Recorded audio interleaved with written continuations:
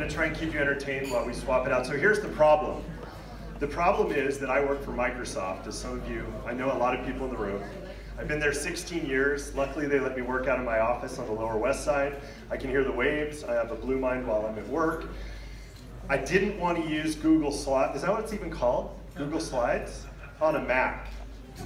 And so I have a little flash drive, and I'm hoping that PowerPoint works, but we didn't get it working beforehand. So I was being a little bit rebellious by wanting to use the Microsoft technology. Is this working? Do I work it over here? Dude, look at that. Microsoft interoperability, that's pretty cool stuff. So my name is David Dennis. I am the co-founder and the tech nerd for Ventana Surfboards and Supplies. My co-founder, who some of you met earlier, Martijn Stiphout, is the co-founder and our master craftsman. He had to take off, so it's all me. We all talk about blue mind. We are in love with the ocean. Surfers talk about protecting the ocean. The reality of our industry is that it's red mind. Wetsuits are made of petroleum. Surfboards are made of petroleum. Wavestorm, probably one of the most environmentally unfriendly products on the market.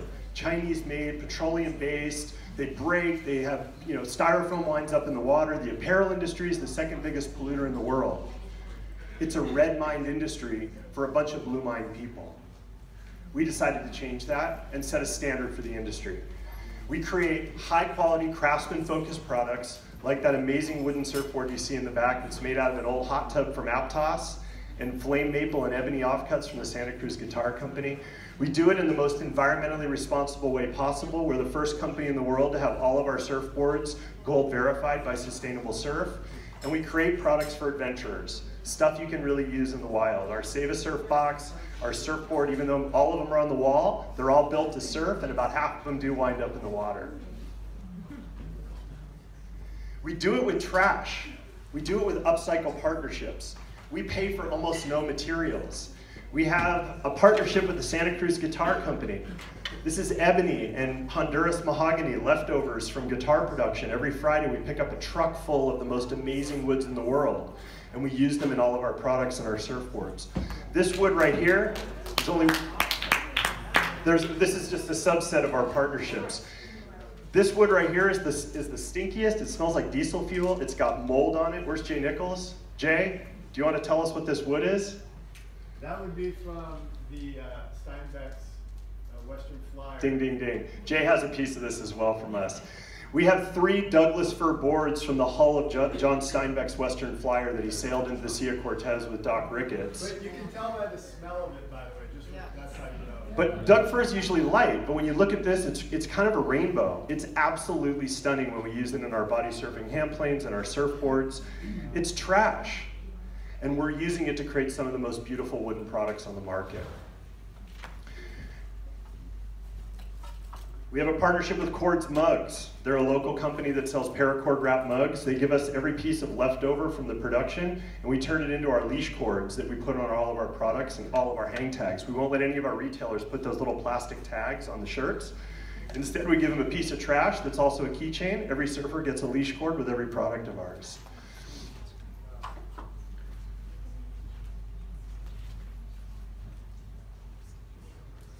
The boards are incredible. They're hollow, they're all reclaimed wood. They're made with bioresins, which are mostly tree sap, incredibly strong. The rails are made of cork, very easy to shape, very flexible. Hollow, extremely lightweight, and they surf great. It's old world craftsmanship meets new technology. We have a laser. We love our laser. We use our laser to create the ribs on the inside of the surfboard. We have some really amazing power tools. But my business partner, Martijn, also has antique tools that are older than everybody in this room, and he even makes some of his own tools. Some of those are back at the table there. Old world craftsmanship, new technology. This is a 30-second video. All right, so this is the real test of interoperability with Microsoft, PowerPoint, Apple. Oh, look at that. So this is a board that we built for Lucky Brand Jeans down in LA.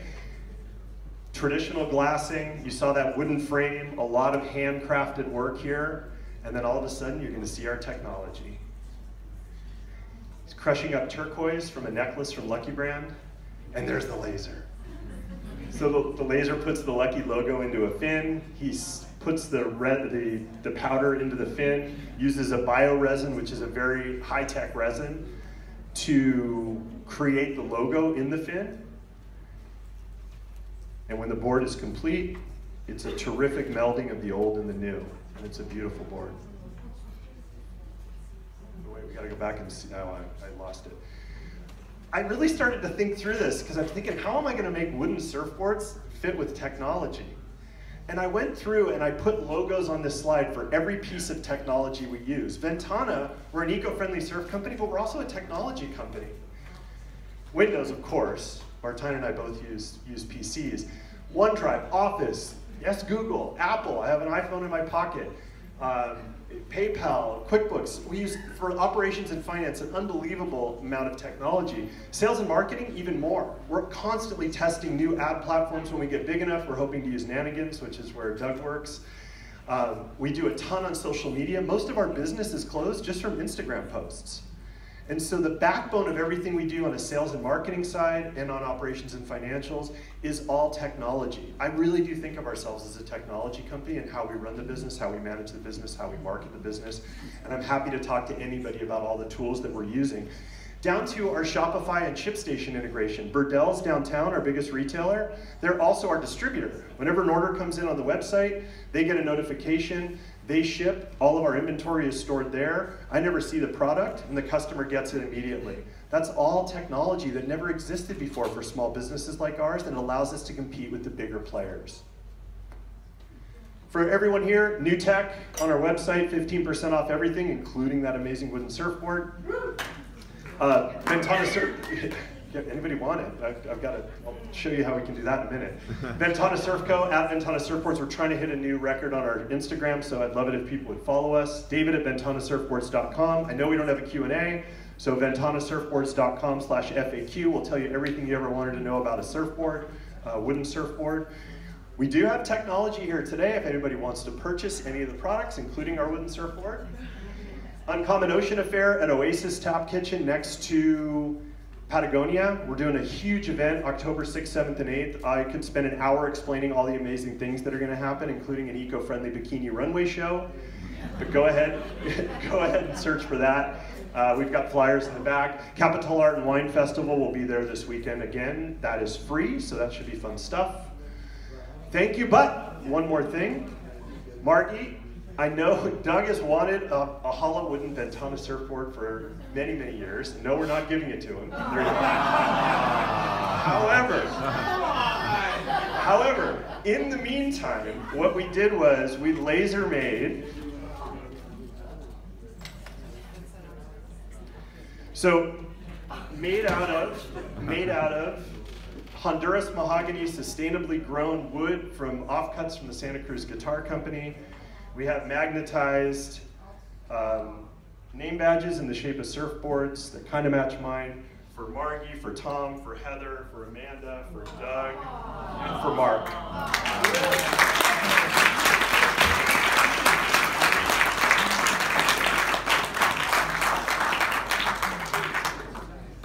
Thank you, everyone.